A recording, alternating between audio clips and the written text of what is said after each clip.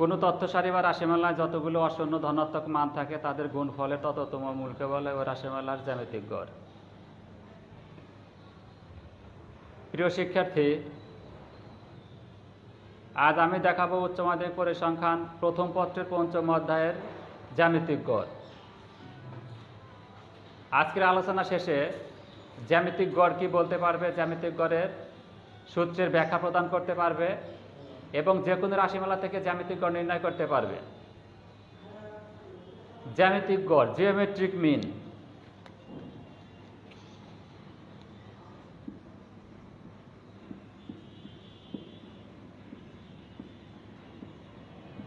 Geometric mean কোনো তথ্য সারি বা রাশিমালার যতগুলো অশূন্য ধনাত্মক মান থাকবে সবগুলো মান গুণ করে তততম মূল করলে যে মান পাওয়া যাবে তাকে বলা হবে কি ওই রাশিমালার জ্যামিতিক গড়। কোনো তথ্য সারি বা রাশিমালার 5টা মান দেওয়া আছে, মানগুলো হলো x1, x2, x3, x4, x5। কয়টা মান? 5টা মান। মানগুলো অশূন্য ধনাত্মক, কোনো মান শূন্য নয় এবং ঋণাত্মকও নয়। এই মানগুলো আমরা গুণ করবো কীভাবে? যে x1 into x2 into x3 into x4 into x5 গুণ করে কটা মান দেওয়া আছে এখানে? 5টা মান। 5তম মূল করতে হবে। 5তম মূল করলে যে মানটা পাওয়া যাবে তাকে বলা হবে এই 5টা মানের অথবা এই রাশিমালার জ্যামিতিক গড়। কোনো তথ্য সারি বা রাশিমালায় 5টা মান দেওয়া আছে, মানগুলো হলো 1, 2, 3, 4, 5। 1, 2, 3, 4, 5। 5টা মান দেওয়া আছে, 5টা মান হলো 1, 2, 3, 4, 5। 1, 2, 3, 4, 5। অশূন্য এবং ধনাত্মক 5টা মান। এই 5টা মানের জ্যামিতিক গড় নির্ণয় করবো। তাহলে কি করতে হবে? 1 ইন্টু 2 ইন্টু 3 ইন্টু 4 ইন্টু 5। 5টা মান গুণ করবো। গুণ করে 5তম মূল করলে যে মান পাওয়া যাবে, কততম মূল করতে হবে? 5তম মূল। 5তম মূল করলে যে মান পাওয়া যাবে তাকে বলা হবে কি এই 5টা মানের জ্যামিতিক গড়। জ্যামিতিক গড় জিওমেট্রিক মিন। জিওমেট্রিক মিনের জি ফুল স্টপ এম দ্বারা জ্যামিতিক গড় প্রকাশ করা হয়। কি দ্বারা? জিএম দ্বারা।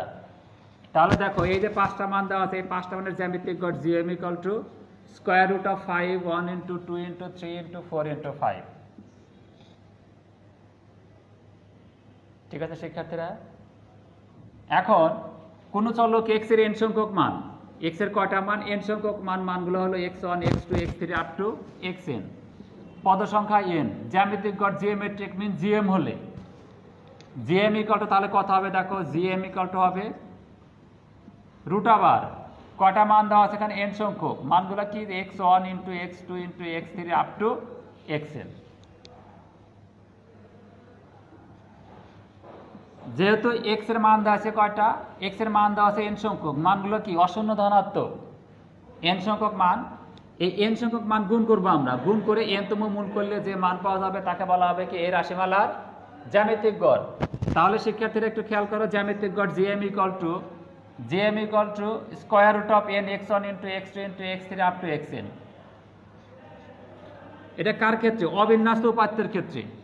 এটা হলো কি? অবিন্যস্ত উপাত্তের ক্ষেত্রে। তাহলে অবিন্যস্ত উপাত্তের ক্ষেত্রে জ্যামিতিক গড়ের মূল সূত্র geometric mean GM equal to square root of n x1 into x2 into x3 up to xn। এবার যদি গণসংখ্যা সারণী হয়, অর্থাৎ কোনো চলক x এর n সংখ্যক মান x1, x2, x3 up to xn এবং প্রতিটি মানে গণসংখ্যা দেওয়া আছে। গণসংখ্যা যথাক্রমে f1, f2, f3 up to fn। মোট গণসংখ্যা n। জ্যামিতিক গড় জিএম। জিওমেট্রিক মিন জিএম হলে জিএম ইকুয়াল টু কত হবে সেটা এখন দেখাবো আমি। কোন চলক x এর n সংখ্যক মান x1, x2, x3 up to xn এবং প্রতিটি মানে গণসংখ্যা যথাক্রমে f1, f2, f3 up to fn। মোট গণসংখ্যা n। এই রাশিমালার জ্যামিতিক গড় জিওমেট্রিক মিন জিএম হলে দেখো জিএম ইকুয়াল টু তাহলে কত হবে? x1 এর যতগুলো মান আছে সবগুলো মান গুণ করতে হবে। x1 এর কয়টা মান দেওয়া আছে? f1 সংখ্যক মান দেওয়া আছে। তাহলে কি হবে?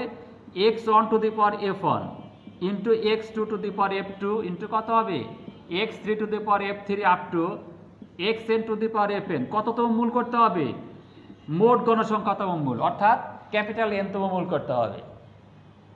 সেটা হবে কি? যে বিন্যস্ত বা গণসংখ্যা সারণীর ক্ষেত্রে জ্যামিতিক গড়।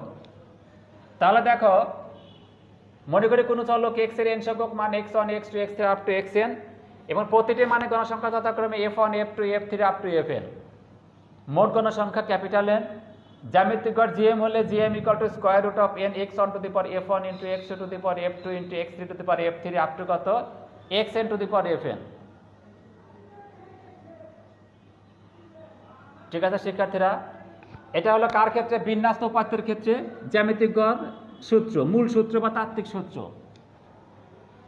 এখন দেখো অবিন্যস্ত উপাত্তের ক্ষেত্রে জ্যামিতিক গড়ের মূল সূত্রটা কি? মূল সূত্রটা হলো root over n x1 into x2 into x3 up to xn।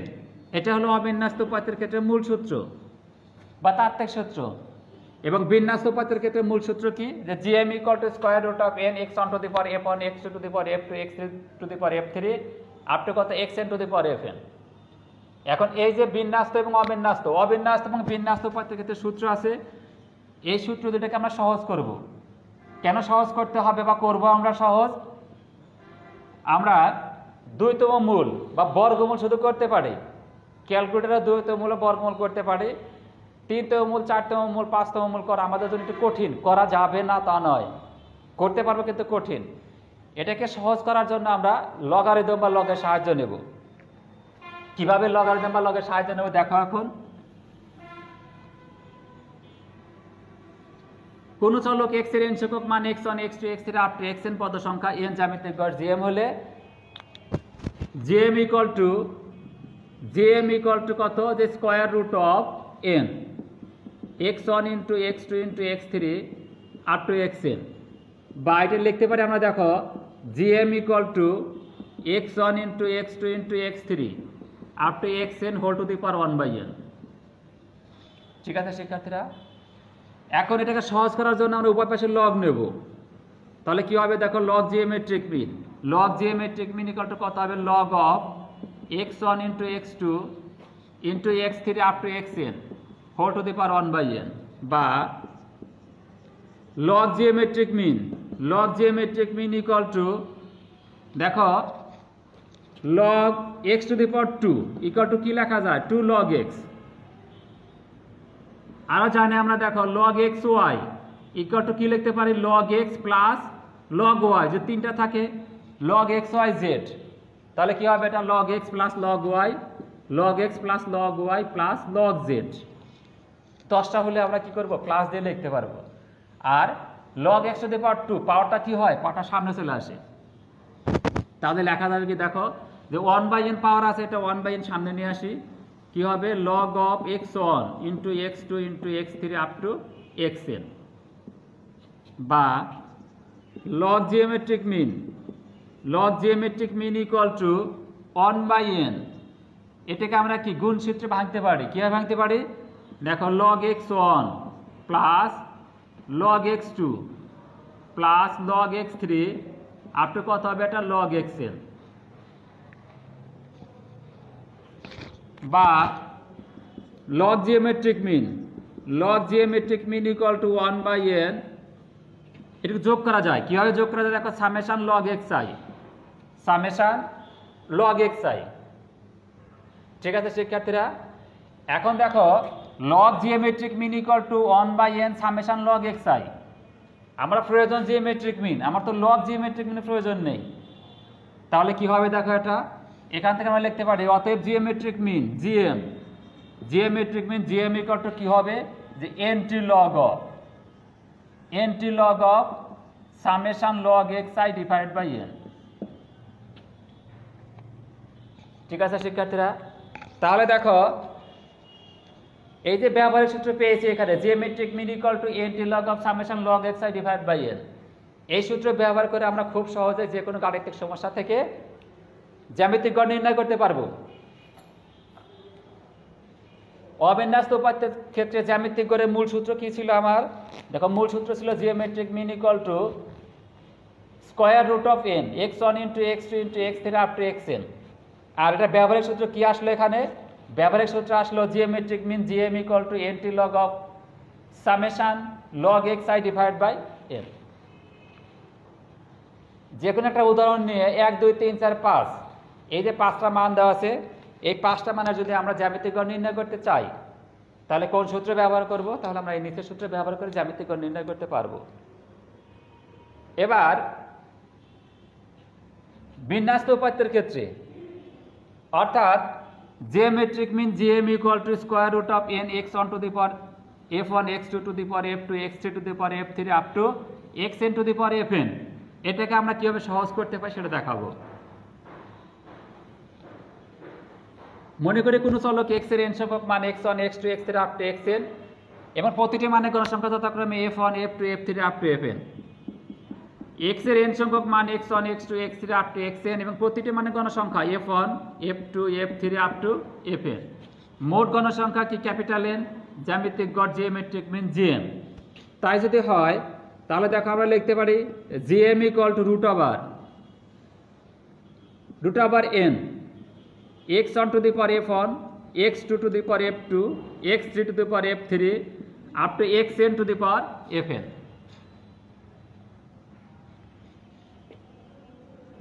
বা লেখা যায় দেখো geometric mean equal to x1 to the power f1 x2 to the power f2 x3 to the power f3 up to xn to the power fn whole to the power 1 by capital N। এখন যদি উভয় পাশে log না হয় তাহলে কি হবে? Log geometric mean equal to log of x1 to the power f1 x2 to the power f2 x3 to the power f3 up to xn to the power fn whole to the power 1 by n। বা log geometric mean log gm equal to 1 by n log of x1 to the power f1 into x2 to the power f2 into x3 to the power f3 up to xn to the power fn। বা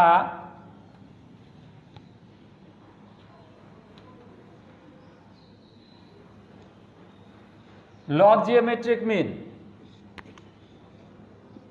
বা log geometric mean equal to 1 by n log of